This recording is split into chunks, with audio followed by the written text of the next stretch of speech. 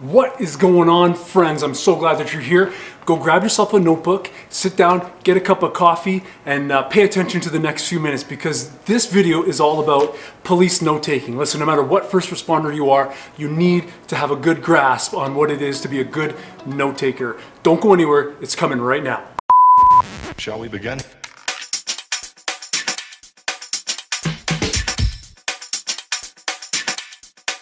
Let's begin now. Hey y'all, thanks for sticking around. So why a note-taking video? Because I have been asked several times if I can go over what it is to be a good note-taker.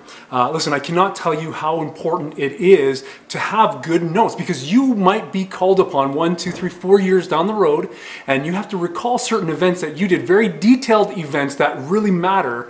And the only way that you're going to recall them is if they're found in your notes. So if they are not found there, then as far as your brain goes and my brain goes, it didn't even happen.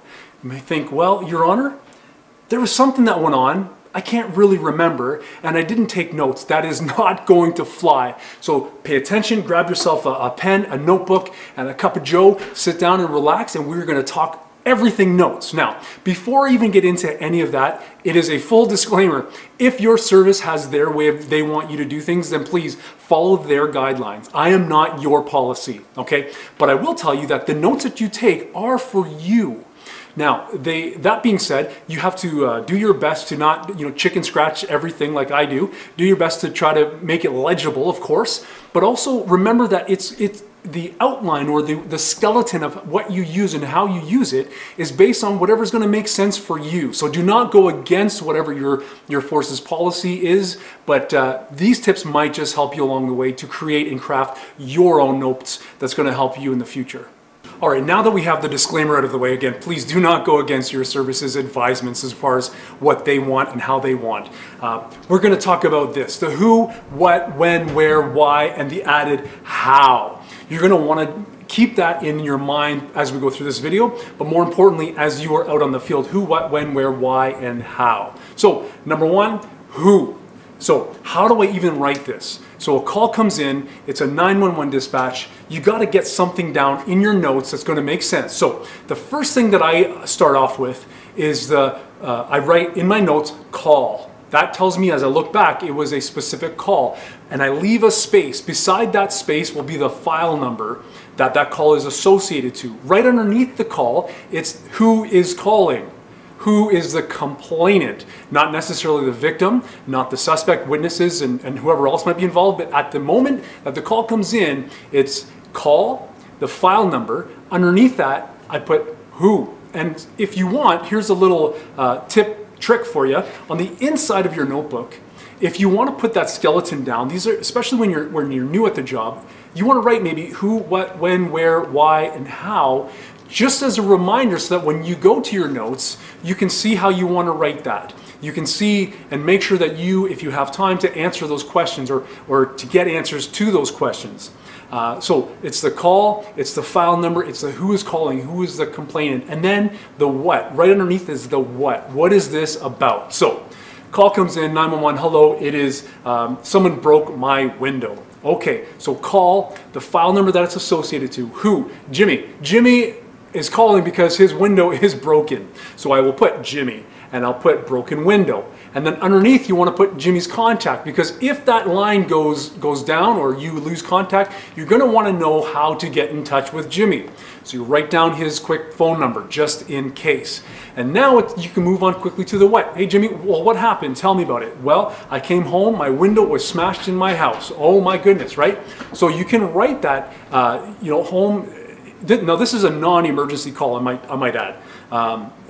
We will go over emergency calls in a little bit, but right now this is someone came home, Jimmy came home, and his window smashed. So you write down some of those points of information, and then you're going to want to continue on and say, Jimmy, where are you? Where is your house? What window is broken? Like where in your house did that window? So now you have his name, you have kind of what happened, you have a phone number just in case you need to contact him again, and you also have his address. Where am I going to go in response to this call? Because you're going to have to go see that window for yourself and maybe get some photographs and do your investigation as you see fit. So you will go there, you'll do what you need to do, your investigations, you might get some more information, and of which you will add that information. You will write down the when. Jimmy, when did this happen? I'm not sure, I was gone for the weekend, I came home on a Sunday night, it already happened. So the when you have is Friday, maybe when they left, it was fine. When Jimmy came home on Sunday, so it happened, that's the when. You have a time frame. Say how? How did this happen? Is there something that broke the window?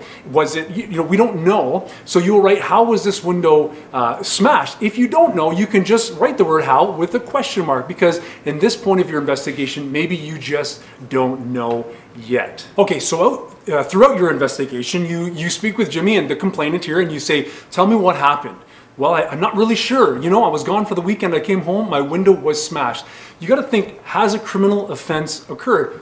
Yes, seemingly it has. I mean, listen, I have been to calls where it's been a bird that's flown into the window and smashed it. So you've got to do your due diligence in your investigation and figure out, did an offense occur? And what are the elements of that offense? So let's say, yes, let's say there is a rock inside. This is just hypothetical. Let's say there's a rock inside. Jimmy, I see a rock down here. What's going on? Make sure that that is in your what of your notebook. What happened?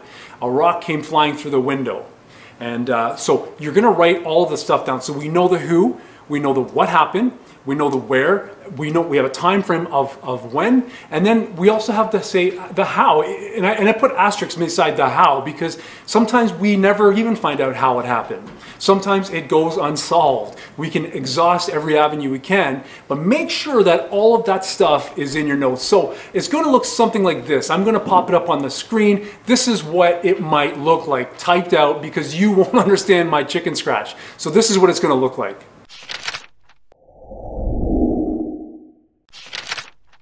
Okay, so that is an idea of a non-emergency. So you're getting a phone call, or you get maybe it came through 911, but you're making the phone call perhaps from your office or from wherever you are, and you're going to figure out some of those quick points to write down the who, what, when, where, why, and how. Get those contacts going. Make sure that you, if the line does disconnect for whatever reason, you know sort of how to get in touch with that person again. Now, some of this information I will tell you might come through OCC. That's right. The communication center, they might tell you a lot of that information. Still write it down in your notebooks, okay? So let's say you go to Jimmy and you see all that happen and you begin your investigation. I'm going to talk about late entries, but before I do, because late entries in your notebook seem to happen more on an emergency type of call. So I'm going to explain. Here is an emergency example. So boom. 911 calls, something happened, someone got assaulted. You've got to get there quick because you want to make sure that they are okay. You want to make sure that if there are any suspects around, you can make an arrest, whatever, and you can go on in your investigation. But all you have to do at this point, at least what I do, is I still will write down call, because as soon as that radio goes off, I will write down the time and I will write down the word call. The file number, I'll associate it later. I just write down everything that your dispatch is saying to you really quickly as far as the who is calling, who's the complainant or victim. You got to find that out. Also, if there's a phone number that the communication center gives you, jot that down also. Of course, then you got to figure out the where, because you got to get in your police car and go somewhere. So make sure you know what is going on. Now, that is a bare bones, you know who, you know where, and you know what's happened. So Jimmy, poor Jimmy. He calls in because he has been assaulted by someone. Where did this happen? This happened maybe at his residence. You got to figure out what is the address? Where is the residence? So then you've got to get there. So when you get there, you may not have time to sit there. In fact, I'm going to encourage you, if someone is injured, if something is happening and stuff is going on, maybe someone's running from you, don't grab your notebook right away and start writing down things. Well, suspect is wearing a black sweater and a red hat. I see him running away. He's running southbound. No, you might need to go get that guy. If Jimmy is injured severely, you might need to take him to the hospital. You might need to contact EMS. So while these things are happening in an emergency type situation, your notebook is very, very important. But what's more important is that you render assistance accordingly. And so when you get all those things going, let's say Jimmy has to go to the hospital, EMS is on their way, they go and pick him up. You know that he is cared for. Jimmy, I will go see you in the hospital in just a little bit. If you make an arrest on your suspect and you have the evidence to proceed, you go ahead and do the investigation like you need to do. Now, once all the dust is settled, you know Jimmy's going to be okay. The person who did this has been arrested. Now you've got some time and everything is kind of calm. The dust has settled. Now you need to go and do what is called a late entry. Late entry. Very important that you are very clear in your late entry. So here's my notebook. I'm going to I hope it's in focus here. It's just me and my soloness, but I hope it's in, so you might over here write down, if this happened at 9 a.m., let's say Jimmy got assaulted at 9 a.m. And now after everything has been calmed down and the dust is settled, Jimmy's okay, suspect's arrested, whoo, you can take a deep breath and you figure out, you get your wits about, you know what's going on. Now let's say it's 11:30 in the morning. So it's 2.5 hours after the fact. It's 11:30. You will write 11:30. And then beside this, you will put late entry. At least this is what I do. I will put late entry. And then after the late entry, I will put the time that the call. So I will refer back to, so if it's, 11:30 here and it's, late entry, 9 o'clock. So I will go back to my 9 o'clock, which may only be a couple of lines, but it's enough because it just happened. It's still fresh in your memory. So then you will go ahead and write down all of the details of what happened. You arrived on scene, you spoke with so-and-so, this is what you've observed, and if there was a suspect, you make sure you describe them. All of those sorts of things now is the time that you do that. But make sure that it is known it is a late entry. Don't try to fluff it off like, oh, just write down like it happened right now. No, because if it didn't happen right now, and you fully know that it didn't happen right now, don't be writing down that it just happened. There is nothing wrong with a late entry as long as it's articulated why.